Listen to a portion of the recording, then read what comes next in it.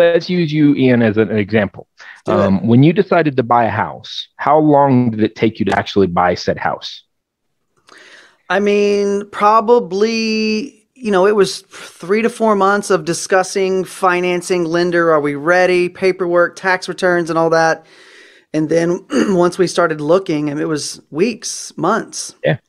So it went from an idea that turned into a maybe, that turned into let's do it, that turned into, oh man, I actually got to turn stuff in, to, okay, now we're engaged and let's go full force, right? But if I had met you at the beginning of that conversation, when you jumped onto a lead source and looked at a house or asked a question, you would have been like, I'm just kind of looking, kind of feeling it out. You probably would have missed out on an appointment. You probably wouldn't have showed up. And then at the end, you were 100% engaged.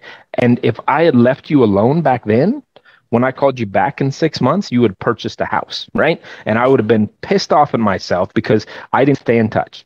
How many times do we call a lead and they bought a house, or they went and did something that would have, gotten to the next stage, and we missed that because we were afraid of it?